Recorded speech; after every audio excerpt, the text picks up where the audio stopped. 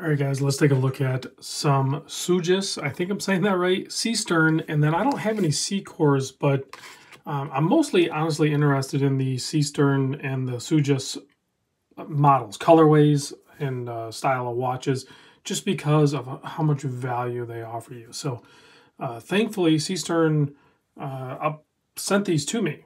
So I think they're all tied together, all three groups, and they sent these two watches to me. These two I actually bought.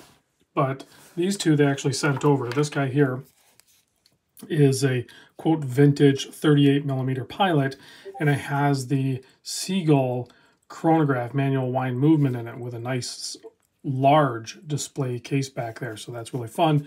Beautiful colorway on this one too. There's a ton of different options once you kind of get into, this is the smaller version, this is the a little bit larger version, both of them housing essentially the same movement. But there's a ton of options, a ton of great colorways. And when I say affordable, these are like $250. And you might even be able to get them cheaper depending on what colorway you're looking at or if there's any special pricing or anything like that. But overall, just it's hard to argue with the purchase price of some of these offerings for sure. This guy is a 38mm case. 46.9mm lug to lug. You can see a very thin mid case there. This little blue stuff here is just like a scratch resistant stuff. You just wipe that off on the pushers. But I like the case shape on the side here profile. They kind of loop around, and then they have drilled lugs as well. It is 13.5mm thick, has a boxed and double domed sapphire crystal, 20mm lug width. The straps that come with it are genuine leather, so they're probably entry level leather, and they do have quick release spring bars. This one they sent, I don't know if all of them do, but they sent over two different colors. So I have a black strap for it, and I have this really nice dark blue strap if you wanted to change that up. Both of them are, once you, I take them off and I kind of roll them up, kind of half break them in by hand, and then I can put it on wrist and it'll be a little more comfortable.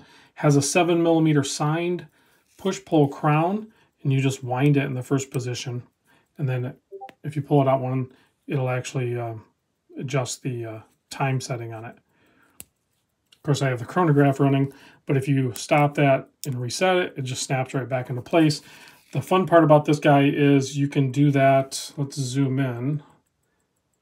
You can do that while looking at the case back, so you can see exactly what's happening. As I slowly push on it, you can kind of see what lever is actually mechanically controlling all that. And then you have the swan neck regulator over there, if you're brave enough to pop this case back off and do some regulation, but probably not going to need to. But look at that color. It is just stunning. Beautiful color on this one. Has a full polished handset and applied indices. Very fun watch. Now, totally different end of the spectrum here is a Pilot watch. They're calling this the Mark 20, I guess.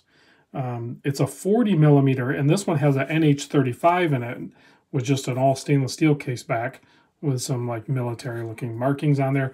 Again, quick release spring bars.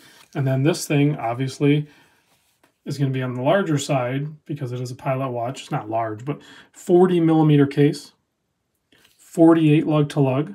The thickness is only 11.75, fully brushed, 20mm lug width, 6mm screw down crown on this one, and you have the date. When we zoom back in a little bit, you can see you have a polished framed date or handset with lume inlaid, and then a nice loomed out dial, slightly textured with all the Arabics on there that being loomed and the minute tracks. So just a great looking watch. This one came with one strap. That's plenty. I did the same thing. It was actually kind of stiff out of box, so I roughed it up a little bit, and I think I got it broken in. Let me pop it on wrist real quick. This watch, the Pilot watch, is only 110 bucks. How crazy is that? I think it's like $109. But here's the 40mm on my 7¼ inch wrist. Basically 100 bucks. They might charge you shipping, but if that's within your budget and you're just picking up one watch, fine. But kind of slowly becoming a guilty pleasure of mine is even today I ordered a couple more watches from these great offerings from you know, Sugess, Seestern, and even some other brands. So that one is just stunning. Love that blue color. Very fun. Now the ones I have in the background here, like I said, they didn't send these guys over, but really, really like this style. And then I put it on this Zurich leather strap. I think it fits it really good. There's a ton of different colorways in this configuration as well. And then, of course, you have the divers from Seestern. And they're, again, a ton of different colorways. And then I put them on the FKM rubber straps. These are, you know, you can get them aftermarket wherever. But I really love the FKM rubber straps on the dive watches now.